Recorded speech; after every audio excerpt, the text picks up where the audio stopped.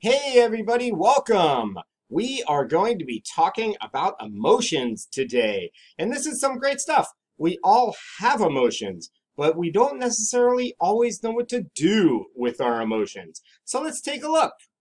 We're going to be looking at a few different areas. We're going to be checking out facilitative versus debilitative emotions, emotional fallacies, and regulating emotions in a healthy way. And before we get going, we probably should settle on our terms. So let's look for our emotion. We can think of it as a mind and body's integrated response to a stimulus of some kind. This stimulus can be outside of your body or it can be in your own head, right? But the important part is that it is a connection between your mind and your body.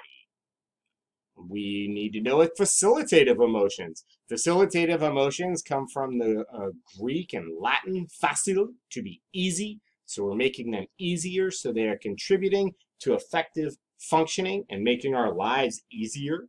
The opposite is debilitative emotions, come from the root word debil, that means to make things harder. And these generally are emotions of high intensity or long duration that prevent a person from effectively functioning in a way that they would prefer. And then we have emotional cognition. This is a great concept. This is basically the process by which emotions are transferred from one person to another. If you ever walked into a room and everybody's laughing and you don't know what everybody's laughing at, but you just start laughing yourself, that's emotional cognition. It is related to the mirroring idea from nonverbal communication, right? Like if someone holds a particular stance with their body, we will tend to mirror that other person. And sometimes we do this on purpose, like in an interview when we're trying to get along. But a lot of the time, it is just something that happens under the radar. It's our tribal instinct. We mirror other people's nonverbals, and their nonverbals and our nonverbals affect our own emotions. So our tribal instincts to belong and get along with other people creates emotional cognition, where we pick up the emotions that other people are feeling. And so let's take a deeper dive. We have facilitated versus debilitative. Now, no emotions are bad, right out. Anger, sadness, happiness, joy, fear, all of these things are natural emotions that we want and need to survive. It's about the strength of the emotion, right? It's natural to become angry, and that can have a really positive benefit because it can spur you into action, to doing something about your life or whatever situation is making you angry. But it can be debilitative when the strength of the anger gets so strong that we start to lose control of ourselves, what we say, in our bodies. And the duration of the emotion matters a lot too. Like it's natural to be sad or even a little depressed now and then, right? If you lose a job, you're going to be sad. You might be a little depressed. Same thing with a personal relationship. And that feeling is generally positive, even if we don't like it, because it's showing that our emotions need care. They need to be tended to. It's a warning sign that something has gone wrong in your life and you need to do something about it, right? But it gets debilitative when it goes all the way into being constant thought, being a thought that's with you all the time, right? It's negative when it hangs out, it pervades too long. Like if you lose a job, being sad is normal, but being so depressed that it inhibits you from getting up and going to get another job, obviously, is not good. That's a debilitative emotion. That's what we call that. And we have some other things to help us along to examine these concepts. We look at emotional fallacies that, yes, are pretty much just like the logical fallacies that you'll see in your critical thinking courses, whether you've taken them yet or not. We'll see things like the fallacy of helplessness. It's where you see yourself as a victim. And the problem with it is that it prevents you from taking self-care and action. We say things like, why should we even try? Or like, they're always doing this to me, as though you have no say in whether or not this stays that way or gets any better. We see this a lot in our democracy and our conversations about how democracy functions in this country, right? Why should I even try to vote? Like, nobody listens to me. And in a bad way, this fallacy of helplessness creates the situation where politicians don't listen to you. Like, the big reason that politicians in our country take so much money, assuming it's not a bribe, is to get advertising, to try to get you to vote for them. That is the end driver. A politician can take tons of money, but if they don't get the votes, they don't win. And if we fall into the fallacy of helplessness, we feel like we don't have any part in this process. And in turn, a politician will go pay attention to someone who is going to be involved in the process, and thereby we genuinely don't have a part in this process. More on that as we move forward. We have the fallacy of overgeneralization. We all do this. It's an inaccurate or misleading instance that causes us to overgeneralize. Say you're taking math, and math isn't your strong suit. You study really hard for an exam, but you get a C+ on the first one. It's natural to tell yourself something like, oh, I'll never be good at school, right? But sticking with that emotion and applying it to school in general, if maybe this particular subject isn't your strong suit, is overgeneralizing. We have the fallacy of perfection. Let's be clear. Perfect doesn't exist. It's not a thing. If anything, it's a perspective, right? Perfect does not exist. And if we strive for perfect all the time, if we feel that we have to be perfect, it creates a high level of anxiety that eventually leads to procrastination. We just put off doing that thing, put off doing that thing, put off doing that thing because we don't want to mess it up. We don't want to be anything less than perfect. And my favorite phrase for procrastination is the name of the grave you bury your dreams in. Get on it, folks. Let's do it today. It doesn't have to be perfect. Done is better than perfect sometimes.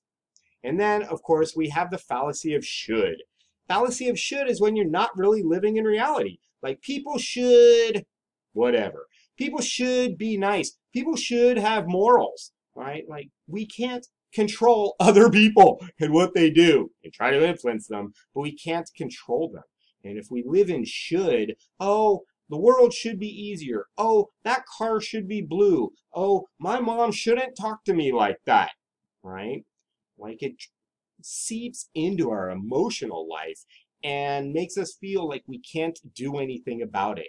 We can do something about it, but we need to address that fallacy of should first, because we're not living in should land. We're living in reality that we all share. So what do? We take time to process emotions. Yes, it actually takes time, right? We need to take some time out of our schedule, sit down, and try to work through these thoughts, which isn't what we usually do in our modern day hustle and bustle. It takes focused, intentional effort, and we're going to look at some of that later on. But know that it is well worth the time. Well, it's well worth the time only if you want to have a fulfilled and contented life. If you don't care about being happy or content, don't worry about it. Never pay attention to your emotions. Never give some time to tend to them. You won't be happy, you won't be content, and it'll be fine. The easiest lens to look through this is you take care of other parts of your life, right? You take care of other parts of your body, right? You shower, maybe not every day, but you do it. You brush your teeth, maybe not every day, but you do it, right? We take care of our physical body, and an emotion is part physical, part mental. We need to take time to take care of our emotions. So how do we do it? Well, we start off by minimizing debilitative emotions. Those are the bad ones, right? How do we minimize? Well, first things first, we record our self-talk. We actually write down the negative thoughts that we have. And it's best if you get a pen or pencil in hand and actually write this on paper. And there's something magical that happens in the human experience when the mind needs to slow down enough so that you can actually move the pen fast enough that things bubble to the surface that otherwise won't if you're just talking or talking to someone else or thinking out loud or just sitting and quietly contemplating. We record that self-talk so that we can change that self-talk. And we do that by disputing irrational beliefs. Like, again, actually write them down. See, are these thoughts debilitative? Are they getting in the way? Or are they possibly leading or living in an emotional fallacy? Something like, I'm not a very tall guy. I know you can't see on this video, I'm about 5'3". And typically shorter gentlemen, you don't see that in the world of professional sports. So if I told myself I'm never going to be good at sports because I'm a short guy, that's an irrational belief that can be disputed by the fact that I'm really strong and I'm really athletic, and I've actually had a lot of athletic success. So when we write them down, we can see them on paper and we can dispute them and engage in the process of self-fulfilling prophecy in action. Yes, it has popped up again, and it will pop up again and again, because we can use that self-fulfilling prophecy to help us grow. How do we do that? Well, we do it by maximizing our facilitative emotions, those good ones, in a pretty similar way. We actually write down our self-talk. We write down those positive thoughts. I like to do it on the same piece of paper right next to those negative thoughts. Sometimes I do this in the same session. Lots of times I find it's better if I take a break for even 20 minutes or half an hour. We actually write down those positive thoughts so that you can change your self-talk, right? You can change your self-talk. Some of this is not rocket science. You've heard it before by repeated messages, right? Again, you actually write these things down. When I'm working with an emotion of particular strength, I use a dry erase marker and I write it on my bathroom mirror so that I can say it to myself over and over and over. It's like that book of the train engine. I think I can, I think I can, I think I can. Thomas, the train engine, was engaged in a process of maximizing his facilitative emotions by repeated positive messaging, because it reinforces what we see ourselves doing in the world, and then we take action to realize those goals. That's the gift of cognitive behavioral therapy. Cognitive behavioral therapy came to us from the world of psychology. Everybody needs therapy every now and then. It's not a big deal. Seems every couple of years, maybe 2 to 4 years, I get something stuck in my craw and I need to have a trained professional I can air out my thoughts with, and they can bounce thoughts back to me, right? But we don't have to go see a therapist. This is stuff that we can do all on our own when we find ourselves getting caught up in our emotions. So remember, the relationship between the self-concept, the self-esteem, and behavior, we talked about it earlier in the semester. We talked about how we conceive ourselves, how we feel about ourselves, and how that affects our behavior. It's the self-fulfilling prophecy in action, and it works. And just to remind you, this is our self-fulfilling prophecy cycle.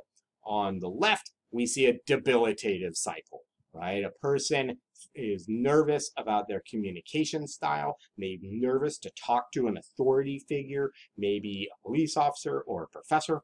And when they go and talk to them, that person stammers and blushes a little because those emotions are running high and they can't quite think straight, right? And then they don't usually get a very good response, or at least they perceive they don't get a very good response. And if you remember from perception, whatever you perceive and believe is what will happen really for you. And then your perception of those events, this is where it becomes that self-talk. Like, oh, they didn't think much of me. Oh, I'm no good at this. And then it goes round and around and around. So that the next time we have an opportunity, we genuinely believe we're not going to be good at it. We sit down and write out those thoughts. It is illogical to think that we can't improve our communication style. Just tell yourself, I can do better. I can be better. I don't have to be perfect. I can do better. I can be better. I don't have to be perfect. And then we start to fall into the facilitative style over on the right, where we're comfortable with authority figures. At least we're more comfortable. And so when we go to speak to a police officer or a professor, we're more calm. We're more fluent. The words tend to come out because we don't have all that stress and negative self-talk getting in the way, at least not as much of it. And then the response we get from our conversation partner, they're going to be a lot more positive, or at least we will perceive them to be a lot more positive, right? They don't necessarily have to be that way. If we feel that they're more positive, they could be the exact same response, but we're going to feel that they're more positive because we're going to notice the positive things that they do. And we'll take from that situation a whole new line of self-talk. I think I handled that pretty well, especially positive self-talk when you had to put in an effort to handle it better. And round it goes in the facilitative cycle. The facilitative cycle winds up leading to a happy, well-balanced emotional life. And then the debilitative cycle, which we all have, and it's totally fine. We just need to maintain it, record and contradict some of our self-talk so that we can pull out of those situations in life. And they're going to come up over and over. So we just need to practice these tools. Don't be too hard on ourselves. Don't should yourself. Oh, I shouldn't get mad. You got mad. Examine the emotion and see what happened. Odds are there's a reason behind it that you can do something about. So that's our talks about emotions. I appreciate you taking the time to be with us. Have a great day.